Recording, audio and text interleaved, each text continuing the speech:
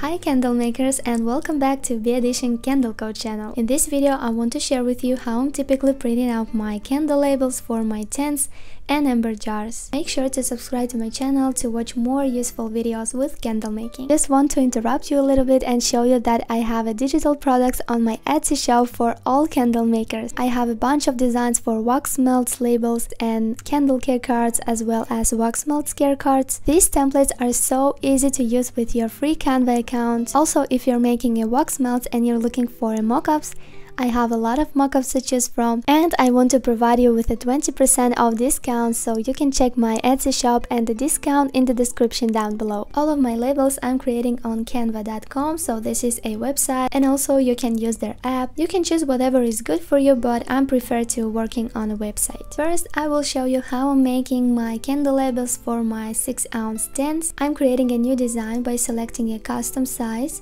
and don't forget to change to inch. My measurements of the label is 375 by 125, and we're creating a new design. First, I'm changing my file name, and then I'm just copying my brand logo. I know we're all desperate these days for fall because it's so hot outside and we really want the fall to come. So I'm bringing the fall design to my label today, and that will be the pumpkin marshmallow.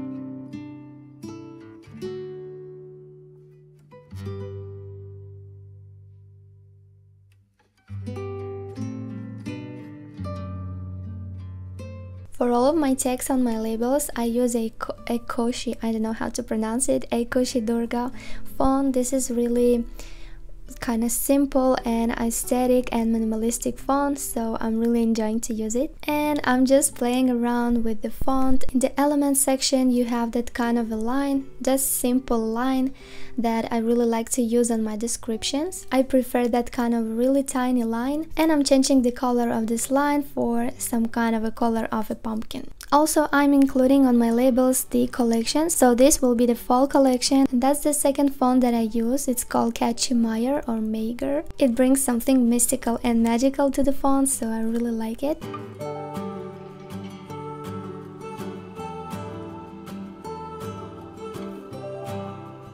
And between the words fall and collection, I like to use some kind of elements. I'm searching for a fall leaf, and you have a lot of options to choose from. You just need to make sure that you're not using the elements with the crown icon because it's for a Canva Pro version, but you have a lot of elements and graphics to choose for free. Near my candle description, I like to use the top, middle and bottom notes. It's really nice to provide your candle label with this information.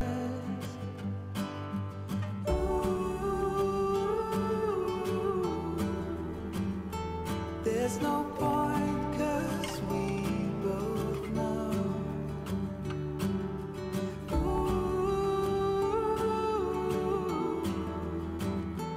From here there's nowhere to go. Someone said your heart is golden. All I got was my heart.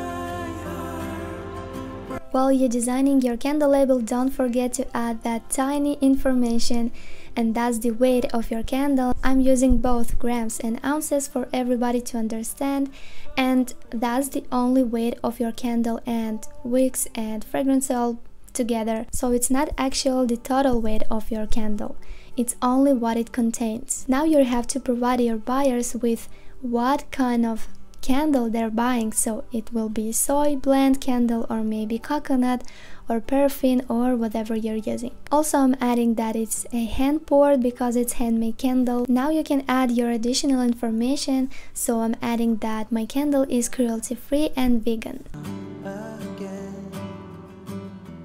When the wind is blowing in my direction, still I can't ignore the pain. It's the only thing. I'm changing a little bit of my letter spacing for my collection word. I think it looks better when it's long enough.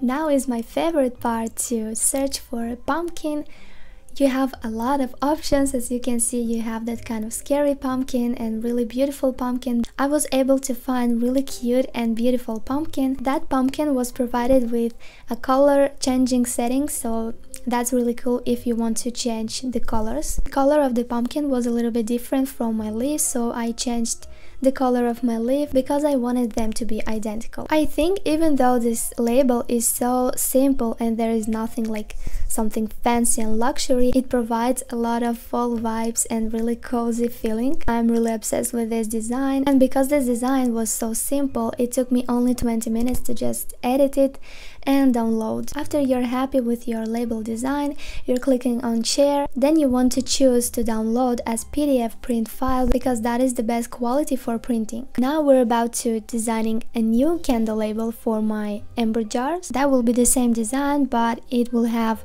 a different measurements. The measurements of this label is 2.675 by 2 inch. I'm duplicating my page, so it will be so easy to just copy and paste.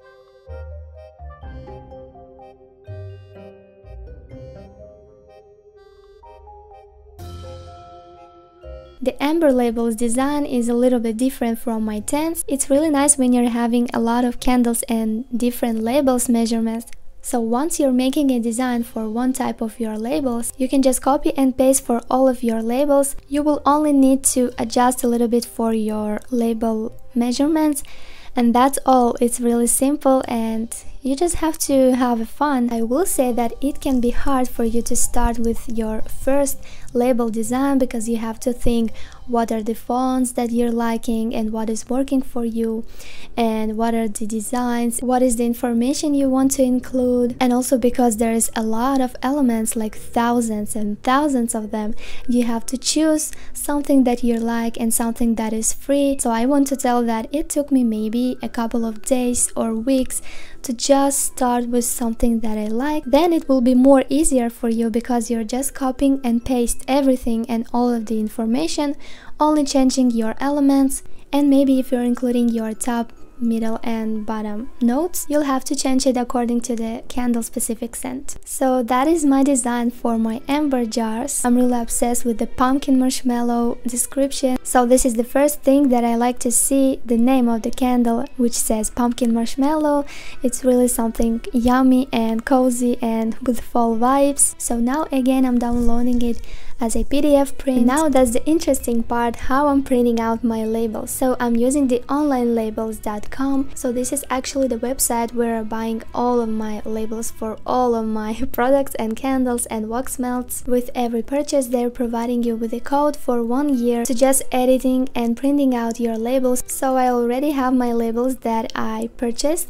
And that's so easy because you're able to just upload your new image. So that's your PDF file of your label design. You're dragging your label. Also they have really easy position settings, so you just pressing on middle and center, and that is perfectly centering your label. Don't forget to save your design. You can save it to all designs or the sections that you made. So now, because I'm printing out this label only for testing purposes and only for this video, I don't want to print it on all of my 12 labels that I have. So you're simply clicking on edit layout, and here you can choose on what labels you will put a design and what will be the blank. Also you can choose to show your artwork so you can understand really where is your labels located, but I will use only one and I'm making update layout.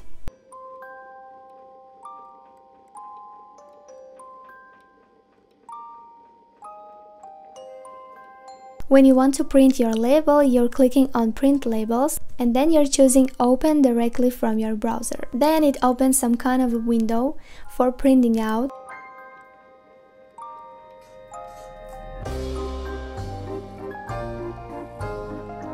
You're just clicking on printing, more settings, and opening the print using system dialog. So here I just made for myself a preset setting. So every time I'm printing out my labels, I'm using my custom preset. Now you can just look and use all of my settings And if you're using the same paper as mine, so it's like a made weatherproof label, the main thing that you want to change, just change the paper type for a photo glossy paper. I found that this prevents from smudging, and that is really important because I'm using only inkjet printer.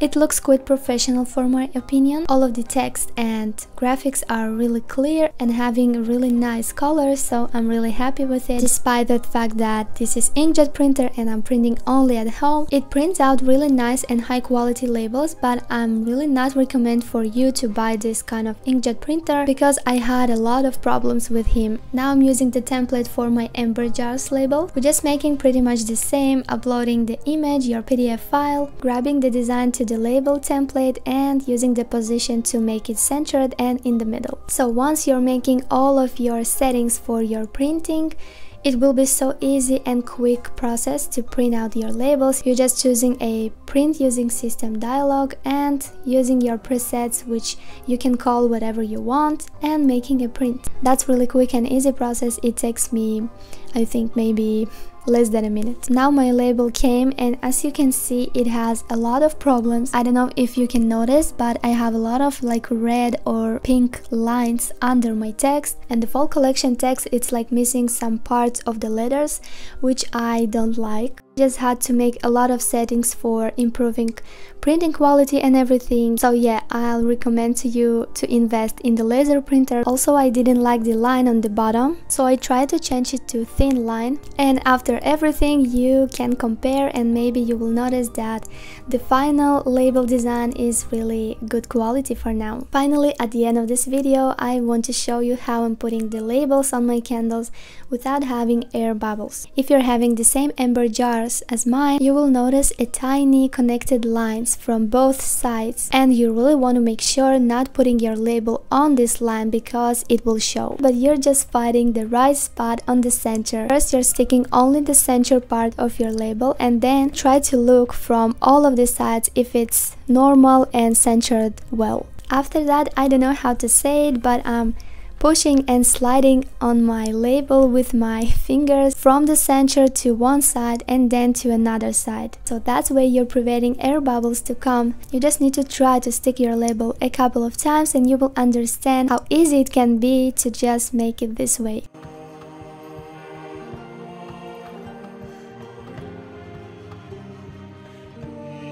Now you can see that it's perfectly centered. Maybe it can be slightly off the center, but we're not robots, we're human, and it's a handmade product, so don't be stressed out because of that. And look how cute this pumpkin marshmallow candle looks like. I really want to make it just for myself. And now with the tents, we have just a little bit of a problem. We have 2 wicks. If you're having 2 wicks, you just have to make sure that it's centered well. Just try to stick your label as parallel as you can to your wicks.